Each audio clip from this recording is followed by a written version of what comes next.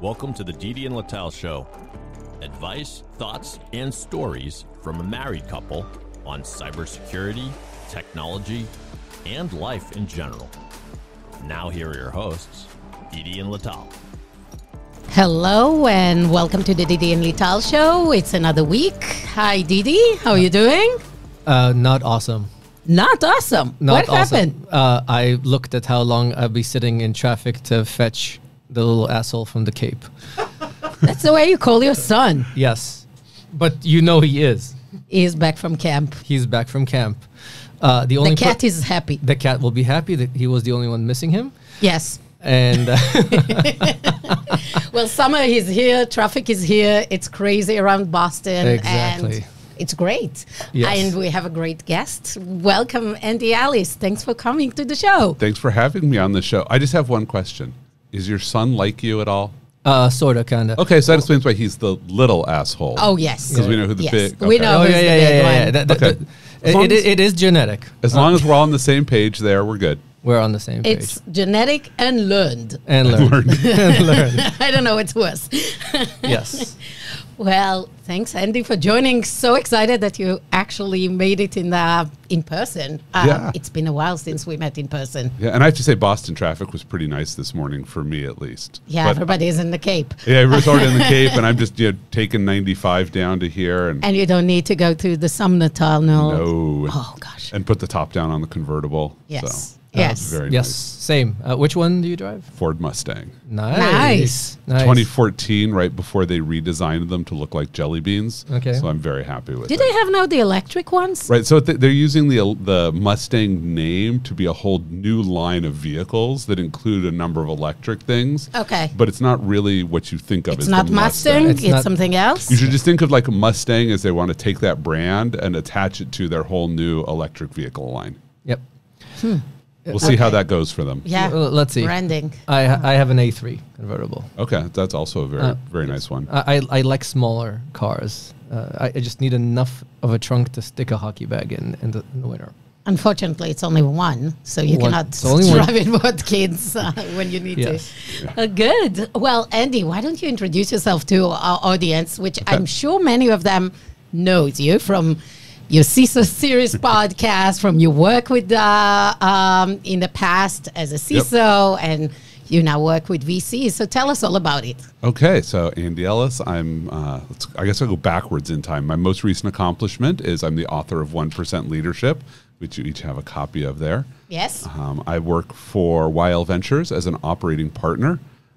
So it's seed stage Israeli cybersecurity startups. And then I do some work with Orca, who's one of our portfolio companies, as their advisory CISO. I always love the term advisory CISO because it could mean so many different things. In many cases, it really just means marketing CISO. Like your job is to produce content for other CISOs to attract them to the brand. So it's a lot of fun. I really love doing that. A lot of people may remember I was the chief security officer for Akamai Technologies. I was there for 21 years. That's Impressive. a very long run. It really was and very rare for a CISO. Very, very rare. I was the first security hire, built the entire security program, built the initial security products, mostly from customer demand. Customers would say, well, why don't you just do this one little thing? And, at first I would argue to engineers that they should build it, and then I would just build it sometimes myself. And then the engineers would yell at me for building bad products. But at least we had customers who were paying money for them, so we would rebuild them into good products. So I learned almost every piece of the business there. I partnered with marketing, with sales, and so I got this really nice holistic view of what it takes to take a normal company and turn it into a security company. And one of the things I'm really proud of, even though I'm not there anymore, is Akamai just announced that security is now its largest revenue line. That's amazing. Isn't that? It's been growing constantly. I remember them shifting and building this.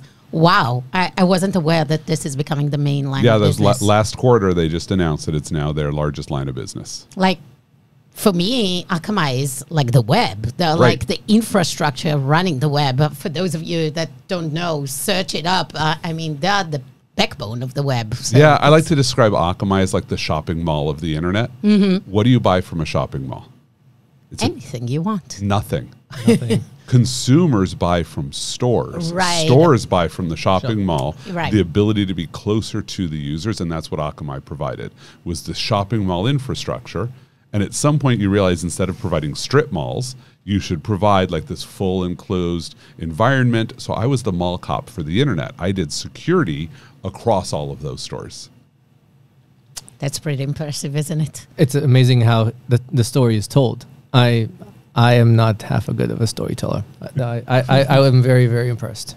I have a lot of practice on that pitch, learning that barbecue pitch. That's wonderful. Who came up with this? Is it? Oh, no, that was mine. It's yours? Yeah. That's Yeah. perfect. Perfect. And tell me a little bit about the work you're doing these days with startups. Other than the advisory, what's the angle of that you as a CISO for 20 plus years can bring to startups? And what do you find are the common issues, challenges? Oh, there's a lot of common challenges. So the way that YL Ventures works is probably to give some context is we work only with Israeli startups. We basically hunt down founders. So we have this very large network of potential founders that we're always paying attention to. And we'll look at about 500 of them a year. Now, about 400 of them we can very quickly discard. Maybe they already have some money. Maybe it's very obvious that they don't even have a CEO. They don't yet have an idea. So we'll just keep them in our pool, but we're not going to spend a lot of energy on them. Mm-hmm. We do diligence on about 100 companies. And we'll talk to every single one of them. And it's usually, one of our, investment team in Israel does that. But then as soon as we're like, oh, this is, potentially really interesting, what we want to do is get a buyer's perspective.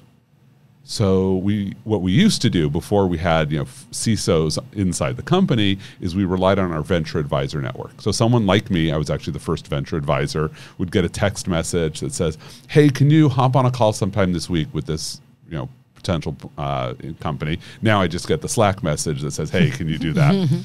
And they give you the pitch, and this isn't a sales pitch necessarily, right? They're really trying to sell the technology and the idea.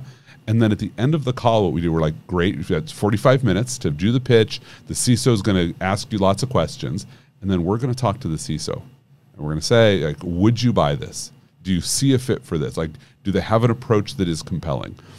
Because the challenge is that most of the people who are founding security companies have never encountered the problem that they're about to solve. Yeah, especially the Israeli side, right? They came from military. Right. They know maybe offensive, some defensive, but not from enterprise but standpoint. Not from the enterprise standpoint. Now, a lot of them compliance standpoint, right. Yeah, the governance. Compliance is actually the interesting thing. Is because for me, I have so many ideas about how to fix the compliance world, and finding the right startup who would understand and be able to solve that is very challenging. Yep. Probably not. I'm a big fan of Trust Cloud. Stravish was here. Yep. And I've been quoting him a lot on that compliance right now is like giving the auditor, it's like telling your doctor about your New Year's resolutions versus your blood work. Yes. As the state of your health. Oh, absolutely. As a CISO, what I would often say is that you engage assessors to tell you what's wrong, and you engage auditors to tell everybody else that things are right. and like you cannot afford to fail an audit. Right. And so we have these very weird dynamics, and you look at the third-party risk management space as a subcomponent of it is you want to know what's going on with your third parties, but your third parties don't want to tell you what's really going on. There's no good answer here. And so we go through this and we have these conversations, and out of those 100, we usually will then do deep diligence on maybe 10 to 15 companies a year. And that's where they're now going to go through, maybe they'll meet with up to 10 different CISOs. We're going to really help them with ideation. And then we'll make investments, and it will be anywhere from 2 to 5 investments a year. So full disclosure, Hunters, the company I work is one of them. And we're very fortunate to have YL as one of our investors. The interesting thing is that YL is very active also along the way. They help us a lot with positioning, messaging, getting to the CISO community. So once we've made the investment, we're a value add investor, and a lot of investors like to say they're value add. But I like to joke that we're like reverse private equity. If you think about what people complain that private equity does, which is they take over a company that is failing, they fire all of the executives, and they bring in their own team. And trash innovation. They might trash innovation along the way, but often they're buying companies that may not be doing any innovation. So maybe. But whether you like private equity or not, what we're doing is almost the exact opposite, which is we write a check to a group of founders that was going to be 2 to 6 people. They're not a company. They don't have a marketing team. They don't have a finance team. Like, they don't have a customer advisory board because they have no customers. Right. So we surround them with that. We have a full service marketing team based out of Israel that's going to help with the initial marketing, help launch while they look for the right marketing hire. So instead of saying, oh, look, you have money, like, let's just pressure you for returns, we're going to provide these value add services. We do it all pro bono because our attitude is that's how we make our money. Is we accelerate how quickly you're going to get to market. We have a playbook for the things you need to do. And why waste your money like hiring some marketing team that's just going to be ad hoc, do it for you once, and then walk away when we can do that. Right. Until you actually need to have your in-house. You actually need to have in-house marketing. Absolutely. Absolutely. Well, let's switch gear a little bit. Yep. You just launched a book. Yes. Super exciting. What made you write a book? So I wrote this book because I hate leadership books. Okay. I have read, I don't even know how many leadership books. And I have been to more leadership training in my life than I think anybody should ever go through. I was worked at Disneyland. Actually, had some very good leadership training there. I was in the United States Air Force. So I was a cadet who got leadership training, and then an officer who got leadership training. I always like to joke when I'm talking to Israeli or early stage founders, and they're like, "Oh, we're in 8200. This is amazing." They're like, "How cool we are!" And I'm like, "I was doing information warfare in the U.S. Air Force in the last millennium." Just like ends those conversations. But like I get all this leadership training, then I'm in corporate America, and you get it all the time. And leadership books and training, in my opinion, suffer from 2 fatal flaws. And almost everything suffers from both of them, some only from one. So one of the flaws is they treat the subject of their leadership as a saint. So it's like a hagiography. They're like, this is Jack Welch. Jack Welch was the greatest leader of all time, and he did it all with one simple trick. It's like it's written by BuzzFeed, or I guess ChatGPT at this point. Yes. And like, and his one secret trick was he stack ranked everybody. Now, I'll tell you a lot of things about what made Jack Welch successful, and that was not one of them. Like, that's one of the arguably worst things he ever did. Some of his best things were, he was a white man in the 80s, like easier to run a company at that point. But he had a lot of management techniques and skills that he brought to the table. And so we pretend that if you just stack ranked everybody, you could be a great leader. You're going to fail. Yeah. The second thing is, if we just said stack rank everybody, you can't sell a book that like the entire contents is stack rank everyone. That's like 3 words. Like, you don't even need threads to share those.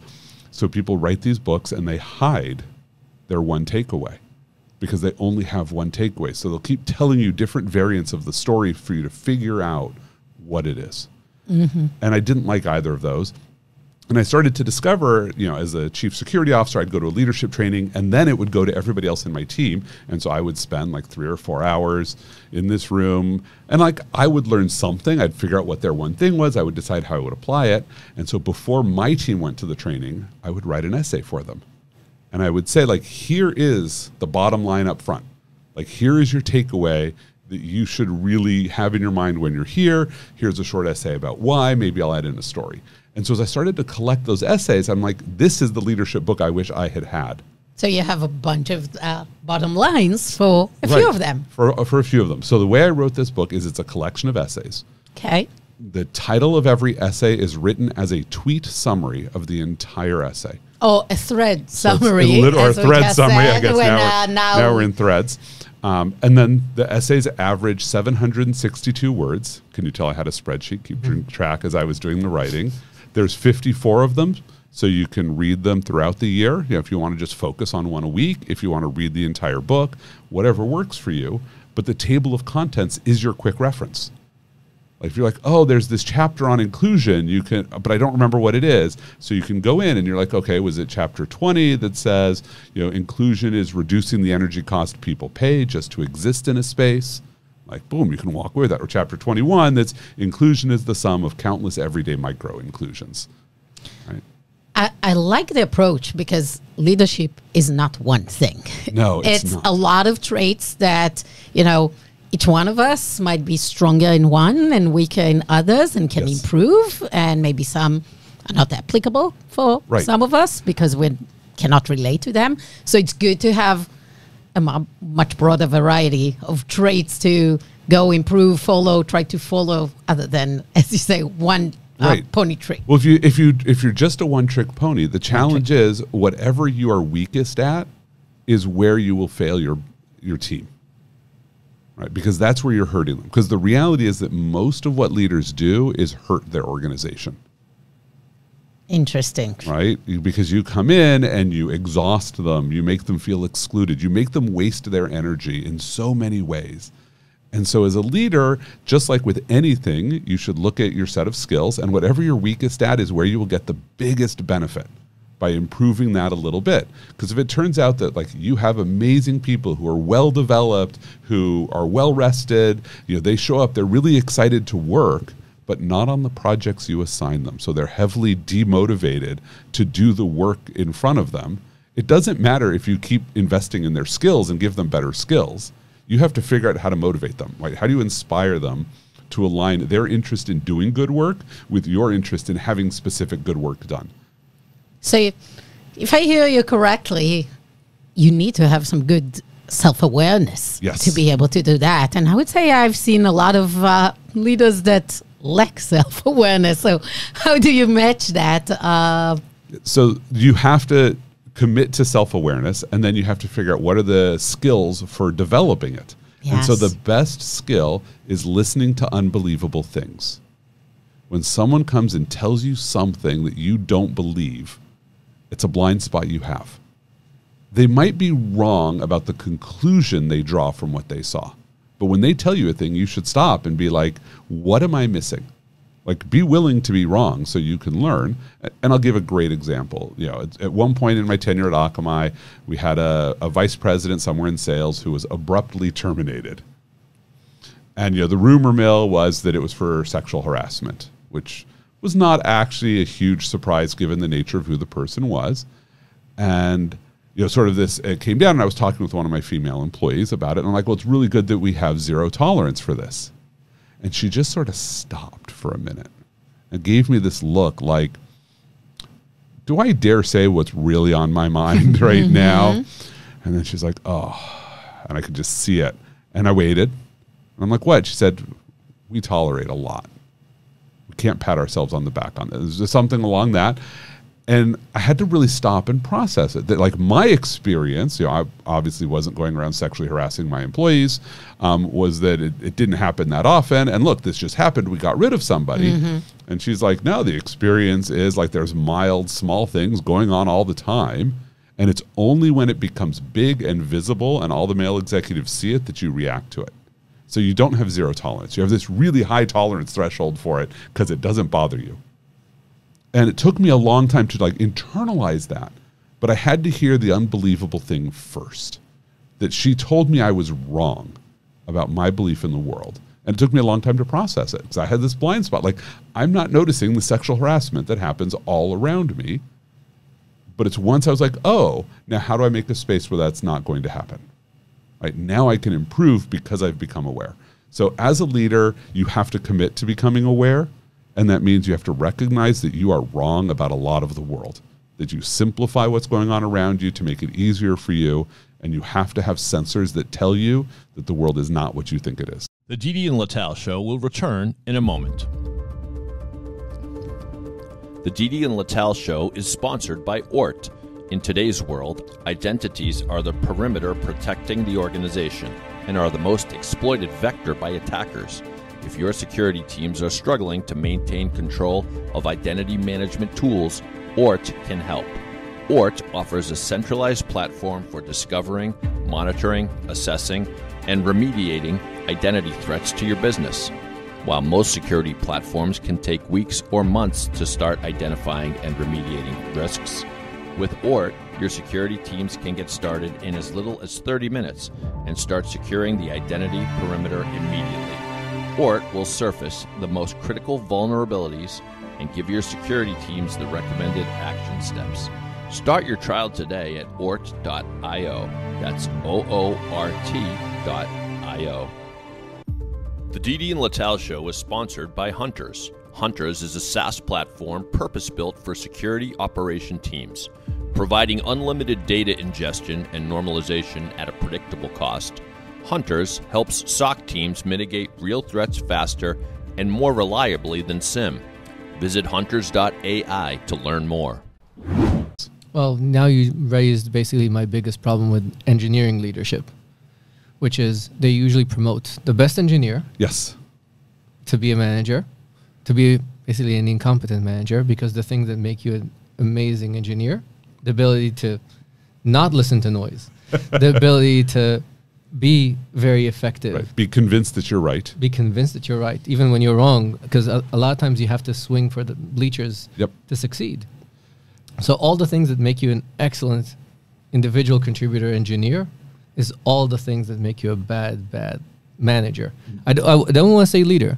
It's Because potentially everybody's a leader. So I really actually Exactly. do appreciate that. To me, a leader is anybody who interacts with someone who does work, which is converting energy to value.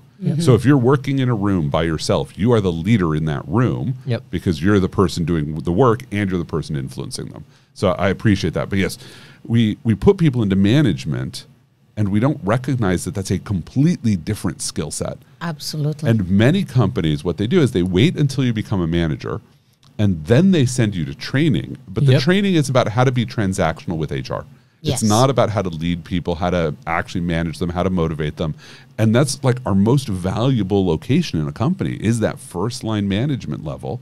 And we just expect people to inherit and succeed rather than saying that's a completely different skill set. Yep. I like to say that there's three major skill sets. And it's not hard and soft like a lot of people like to do. There are technical skills, which are the ways that you change the world through your own energy and through your own willpower. Right? Writing code is a technical skill. Writing marketing copy is a technical skill. And the thing about technical skills is they're actually pretty easy to measure. I can see the output of a technical skill and decide if you're competent at it. Like I can compare what you write to what ChatGPT writes. If it's not better, we have a serious problem because ChatGPT writes awful marketing copy. Yep. But I call it the dumber uncle. oh, I like that. That's a great way to. I may have to borrow that one. I would Go say for it's, it. it's That like is grammatically accurate. right. It's the savant ninth grader. Yes. Yes. Right? It's the ninth grade student who perfectly writes whatever the teacher asks for, but doesn't know enough for the content to be accurate, but Yep. the teacher can't tell because you match the rubric. Yes. So you have technical skills. And then you have people skills, which are the ways that you can affect the world by affecting another human. Right? And so that's usually where we think about management skills coming into play. And those are really hard. And then the last are process skills. How do you affect the world by creating process that corrals humans you have never interacted with into changing the world for you? And those are almost impossible. And what happens is we take these competent engineers who are great at doing a technical task and we promote them up and we never develop people skills or process skills. And when something fails in the organization, this manager or executive now, who's really a technician, tries to use their skills to solve the problem. But here's the reality. If it's gotten to their level, all of the people underneath them who have the same skill set they have already tried to solve the problem and failed. The solution you now need is not a technical solution that you grew up with. You're not qualified to solve the problems now. Yep. The interesting thing that, as you're mentioning, is first, very few people are aware of the fact that there is strength in the process. Yes. And especially you mentioned working with Israeli companies. They love process. Nothing Israelis love more than process, except for showing up on time. Yeah. So you can see Standing in queues. and standing in line. Yes. Yep. So the process is even an invisible thing. Yes. And when you talk about the people skills, this is a very interesting thing that people don't understand. They inherently have them. Mm-hmm. Bad, worse, they have them, but they don't understand the implications of what they do and how much their voices carry. Yes. I love that how much their voices carry, right? Is people don't realize that you walk into a room and you are leading with people's skills just by being there. Yep. And so if you're not paying attention to how you're affecting the room, I like that your voice carries. And people are watching what you're doing, and they're impacted by it. And that can be positive or it can be negative, right? There's some people who are just not inspiring, right? They show up and they open their mouth and like everybody's like, oh, this person again, right? Yep. And boom, that your voice carried not in a great way. Or they walked in and they're so excited and they have this sort of joie de vivre and everybody's like, I want to work with them. They're inspired. And like this person is completely oblivious to the effect they're actually having on the world in either case. Yep. Yep.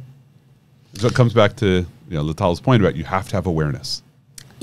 We talked a little bit in the past about the difference in building leadership and building the next generation in larger organizations versus startup, and how it's hard for a startup to invest in its kind of early management, the first line of management, as you say, because they don't have this robust programs, they don't have robust HR capabilities. As you said, maybe even large organizations fail in it, but at least they are intentional. Any things you have seen that work well in larger organizations that could be applied to the early stage world? Because I think it's really hard for small startups. It's really hard for small startups, but this is advice I give to every founder. They often forget it because they're so chaotic, which is the entire job of a founder is actually to pick up the work that they don't have anybody else to do yet. And if you look at it that way, then you know the most important skill that at any scale of an organization, which is delegation.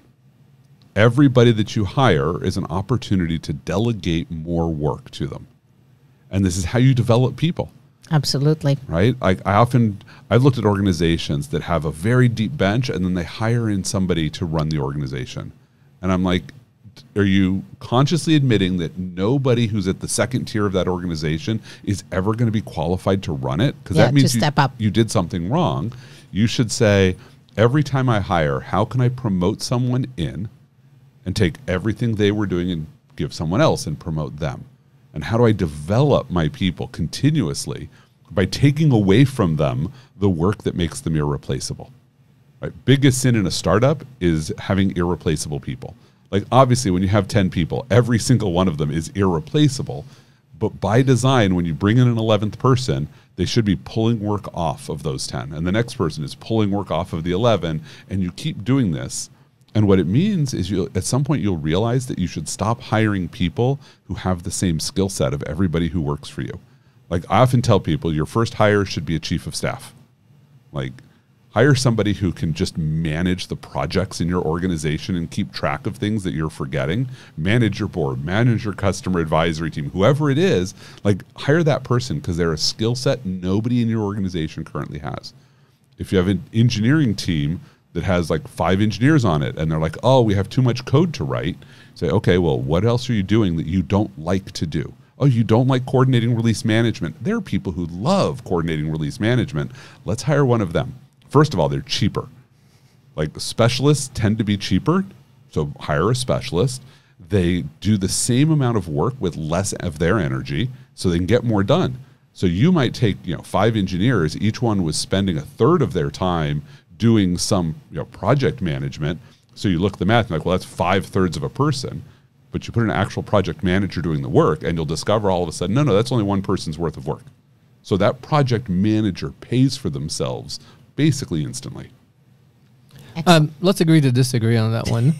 At least until the size of the organization is big enough. I'm a big believer in what is called my Viking methodology. On a Viking ship, everybody rows. And there's a part in the company that you need that everybody rows. Except on a Viking ship, everybody doesn't row. So I'm going to take your analogy right there. Yeah. Somebody is steering. Yes. Actually, this is an interesting thing that a lot of the boats that you could have had could have been steered from the rows. But somebody was dictating rhythm and somebody was steering.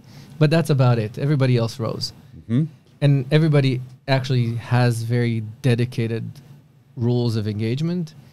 What I've seen a lot of times is my problem with hiring program managers by the way, some of my favorite people are program managers. One of my best friends here before he moved back to Israel is a program manager by heart. The thing that makes him an amazing manager is his ability to program manage. But a lot of times they create work for themselves if the volume of work is not there. Yes. Second is that I think there's, I like to call it the when do you need the specialist, the Viking ship versus the village. This is what the metaphor that Dennis and I, because in the village, everybody's specialized. But in the Viking ship, not a lot of people are. When you need fast motion, you need a lot of generalists who are good at doing a lot of things. Except, so I have the problem here with your Viking ship metaphor, which is that's not generalists who are good at doing a lot of things. That's that everybody has one skill in common. Because once they get to their location, everybody hops off the Viking ship, and they're not rowers anymore. They're doing other things. One's an archer, one's a swordsman. So I think with any analogy, we can always strain it and take it a little. But I far. love that one. I think there is a point which is that you're on, which is look, when you're at a certain size, you don't want to try to go in 85 different directions.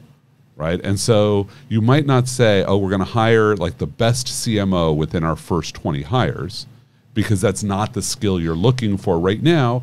And that's why, YL provides marketing for you, so you don't make a marketing hire that then you're going to regret. Somebody will supply the food to the Viking ship, so nobody needs to cook. Nobody needs to cook. I like that. We'll be your cooks for you. Exactly. Because you did need to have a cook on the Viking ship. But the cook was also rowing. We'll just take away the need for them to do both of them. Because the reality is, if your cook is rowing, they're probably not a good oarsman, and they're probably not a good cook either. Exactly. That's by the way, if you talk to Israeli startups, those that come from real units, not 8200 BS, I like to pokely tell because I came from other units. Are you from 8-1? No. Mamram. I was at the calling it real. I real. Mean, that's the we there's generally everybody in the Israeli army had to go through the army at some point. Everybody. So you need an SAP system with 6 million records. You need an SAP system with basically, unlike here that everything is distributed, all the tanks will go into one database. And so when I was in the Air Force, one of the things I did actually work on was both of those systems. Was the Defense Civilian Personnel Data System that covered at least the civilian side of it, but the military, side had equivalent. Like there's a database that has everybody in it. Trust me. And there's a database that has like every bullet and every gallon of fuel is all in the same database. Yes. So I was working on those very boring systems. Those are interesting problems. I know. That's why I think that a lot of good startups come from solving the boring problems. Yes. But back to my my main point about the specialization. I lost my point. Never mind. Okay. I think I win if he loses his point in the middle of trying to refute me. So that's agreed. That you agree to. Well, before we go to a game, I wanted to ask, do you have favorite leadership characteristics that you name in the book? Or do you think they're all equally important? So I think situationally, they're going to be important in different ways. Okay. I think the disciplines that I think about that really matter, the first one is wellness. Like you have to take care of your own health first. As a leader. That's a base. Right? Because if you don't do it, then nobody will believe you when you tell them to take care of theirs. So that's an important one. That's why we all on the Peloton app, and now we follow each other. Now we all follow each other on Peloton. I am Chief Sweat Officer, which I think is the coolest name ever. Absolutely. So, except the problem is there's not enough letters, so officer gets abbreviated to OFCR.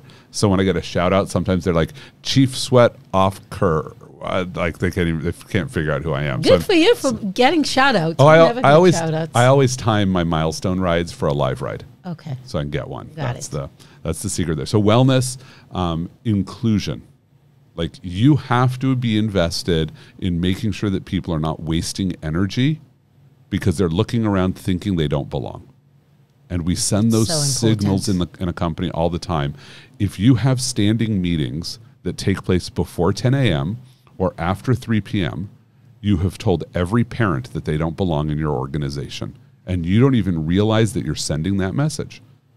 But you only get standing meetings in that 5-hour block and sometimes not even 3 p.m., maybe 2 p.m., because you're either dropping kids off, you're picking them up. There's so many different things you have to do. And if you're looking at your organization and you're asking, wow, why do we have a hard time retaining women over the age of 30? I was just talking with somebody today who literally asked that question. And I said, well, that tends to be the primary caregiver in a lot of families. Talk to me about your meeting structure. Oh, yeah, they've got, 9 a.m. stand-up and a 4 p.m. stand-up every day because they're invested in Agile. I'm like, well, you have just told all of your mothers that they're not actually welcome to here because they can't show up to either of those, let alone both of them. Yeah. So inclusion. Third is inspiration. And inspiration doesn't need to be that you're the most charismatic person, but that you're connecting people with your vision of the organization and that they want to do the work. That's your third. So fourth is development, which might be the most important thing. You should be continuously developing the people who work for you. How do you give them more skills? How do you make them better than they are today? Because at the end, that's actually how you get promoted. Most leaders think they have to protect what they do so that they can't be replaced by people who work for them. No, the path to promotion is to replace yourself, give your work away so that you have free time to take on more work. I have somebody who calls this, it's the angel devil model. Like you have an angel manager on one shoulder and a devil manager on the other shoulder, and they should agree with you. And great leadership is when they both agree. Like you should develop people because it's good for them, and you should develop people because it's good for you. For you. Absolutely. And so those second tier sort of what I think of as the management tier, and then the authority tier is planning and alignment. You should know what people are working on, what opportunities are available so that you can quickly move your organization, and you should keep your team aligned with the rest of the company. Because the worst thing you can do for your organization is have someone spend 6 to 9 months working on a project and they get to the finish line and you're like, oh, sorry, we're not going to do this anymore. Because nobody cares about the project you work. Because nobody cares about it. Like that's bad planning. How did you let it get that far? Because why is that person going to invest their energy with you in the future? Yep. Or worse, you roll it out and then you have to roll it back because the company rejected it. Or customers rejected it. You didn't check with customers and they don't like the feature. Yep. So those are my 6. I call those the 6 leadership disciplines that if you don't use them, you're probably destroying a lot of value. Thank you. That's excellent. Thank you. Well, we have a little game we're playing with all our guests. So let's get to that. And now Lital and Didi present Prove You're Not a Robot. 3 final authenticating questions for our guest. So, Andy, did you find what superhero you would be? So I did, and this is a really good authenticating question for me, because I think in the role of security, one of the biggest mistakes we make is to try to be the hero. Okay. We're the sidekicks. So I'm not a cybersecurity superhero. I have always been the sidekick. So you're Robin? My job has always been to enable. I'm more like Alfred. Okay. Like, how do I make sure that Batman gets out and is able to do Batman's job of stopping crime? Like, that's like, to me, one of the most powerful sidekicks ever. And that was my job, was how did I get out of the way of my engineers so that they could do secure things quickly rather than having to decide between security and speed, because I know who wins there.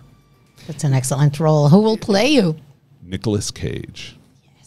You know that there's a series about Alfred on HBO. Oh, that's right. There is. I don't think I've ever watched it, but I should. It's Pennyworth, right? Yes, yeah, exactly. So there is a show. So what is your favorite hacking breach horror story? So this one was when I was at Akamai, we were breached by Fluffy Bunny. It is, if you Google that, their image is not safe for work. I'll just let people know that they're like many hacking teams. They had interesting imagery. They breached our corporate network in 2001 or 2002. It was very, very early on. I think it was 02, but it might have been 01. No, it was definitely 02 or 01. No, it was 01. Sorry about that. So 2001, they breached our corporate network, and we had these SSH gateways that let people who were employees, you could log into the gateway, and then you could log into your desktop from it. So it was a sort of easy VPN via SSH. Bastion hosts. The Bastion host for coming in. And we found out about it because and what Fluffy Bunny was doing was they would find machines like this. They would compromise them. They'd first log in using somebody's credentials that they had stolen somewhere else. They would compromise the machine, and they would replace the SSH binary so that when you SSH somewhere else, it would just write down your password. Nice. Username, password, and target host. They would collect them, and they were just building this out. And so how this happens, I get a phone call. I'm actually at a massive party, one of the greatest college parties in America. Steer Roast, it's made like Playboy's list of the top 10 best college parties. It's at MIT. It was the dorm that I had originally been at. And my phone rings, and it's a developer. And he's like, Andy, I think we have a system that's been breached. And like I've only interacted with him once or twice, and I'm like, what are you talking about? He says, well, I'm in a friend's dorm room, and someone just logged into my MIT account. And I'm like, so why does this mean that we have a breach? And he said, well, I only ever log in remotely to an MIT system from Akamai. The only place I've ever typed my password in where it goes over the network is from Akamai. So if somebody's got my password, they had to get it from there.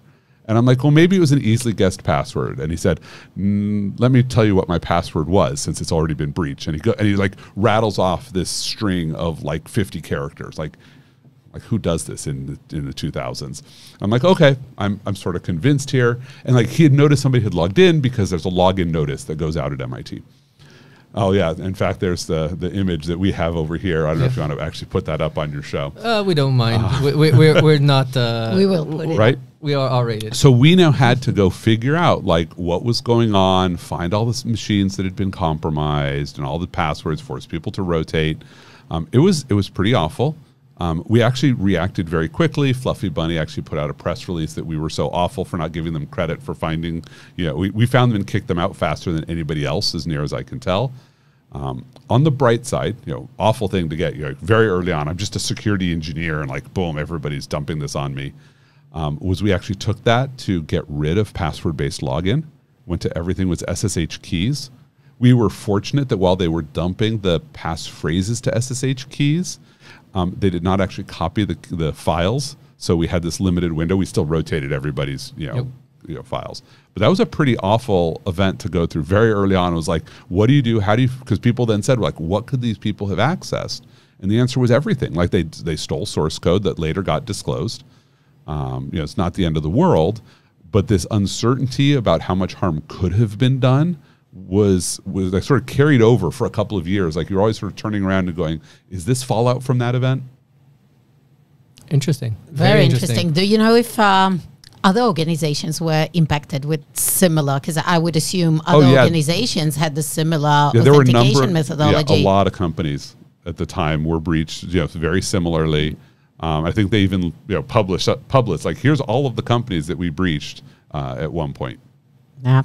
Very interesting. Very interesting. Also, it kind of identifies all the gaps in the early 2000s of all the systems that we now have in place to make sure that now you assume that you're going to get breached, right, and you assume that the first thing is time to remediate versus other aspects. Yep. Yeah. Which has changed a lot in the last 10 years. I think Definitely. that those are the early breaches that kind of taught all of us that breach is inevitable.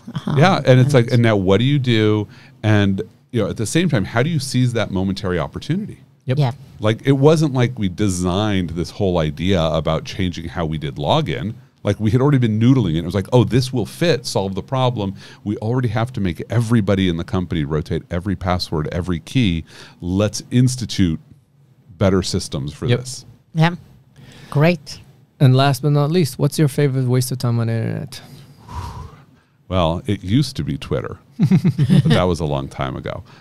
Most recently, so I've been playing with this thing called the NAND game. What is that? It lets you build a computer component by component, from switches up to NAND gates. And you basically have to build like an arithmetic logic unit out of components you've already built. So it's really nicely done, because once you build a component, now that's just available to you. You don't have to rebuild it in subsequent levels. And it's very much reminding me of some of my undergraduate classes, but in like this very nice, easy way. I'm not actually trying to like wire things together. I can just do it on the web. That's awesome. Super cool.